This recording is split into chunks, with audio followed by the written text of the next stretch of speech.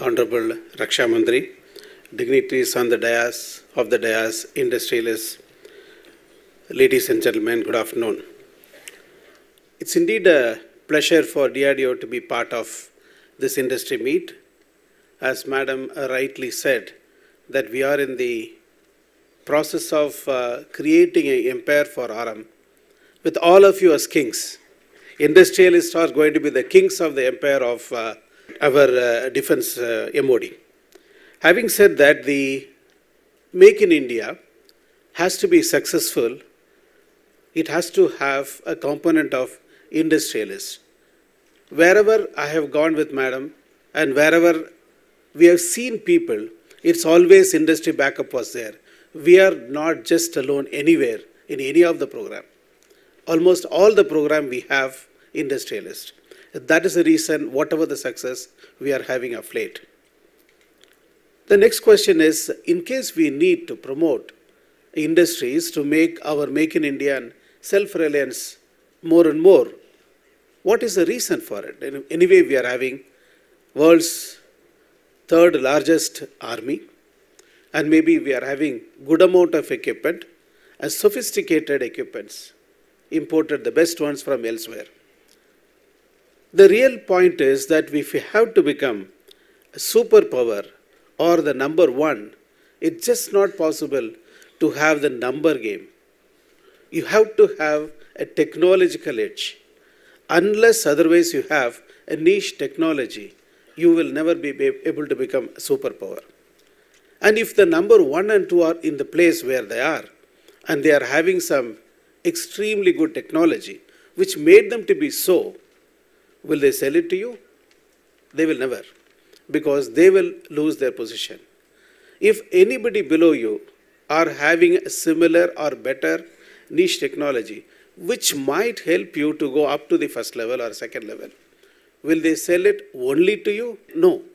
They would like to give it to more than any number of persons or countries for them to go wherever they are, so that they will get an economic advantage. In addition to that, today, if you talk of any equipment, particularly military equipment, is there any equipment that we know of which is not having a software? If it is having a software, and if it is going to have a hardware also to run the software, where is the assurance of not having a bug, which may not compromise you? This morning, we talked about a wonderful missile where Tamil Nadu also supported us, helped us to ensure that we reach thousands of kilometers in few seconds. And incidentally, being a strategic system, 90% to 95% of the systems are totally indigenous in that, though we cannot give you all the details. Having said that, we have certain missiles which will not go where you want. It is not because of any other reason. We have programmed it such a way. When you import a system, what is the assurance that it will not do at an appropriate time what you expect it to do? It is not because of that money they will be able to sell anything and everything. Tomorrow, if you happen to send the missile to the country where you bought it, will it go? It will not. However, later, maybe 10 years, 20 years later, when you are trying to be against them. So there is a need for an R&D establishment. And also always talked about having a big organization like DRDO for the purpose of R&D. It's not the mere wealth of the human resource. It also goes with good amount of infrastructure that is created. It's just not possible to have a government keep giving to various companies infrastructure. That is one of the reasons probably it has started. Even in US, though DARPA is having a only funding agency, like we have got several associations and societies, in addition to that, they do have central research labs where they have huge amount of equipments and other infrastructure they created. We at our place, we have decided to throw open all this infrastructure to the public, and as a matter of fact, you can see in our website all those critical infrastructure that you might require to test your equipment. In addition to that, I would like to go one step forward. Just in case, if there is any deficiency of those infrastructure for your own application and usage, I don't mind changing it to a GoCo model. The government owned and company operated. We have some places we have done it. Believe me, every time when we try to do some expansion, there is always a pressure on us to have assured business. When we are happy that Mark II has got the unlimited, sort of an assurance in terms of getting the order, in the Mark I and maybe whatever the DRDO does today, we don't have that clarity that whether the assured business is there. That is one of the reasons sometimes we were slightly meandering in giving a confirmed numbers.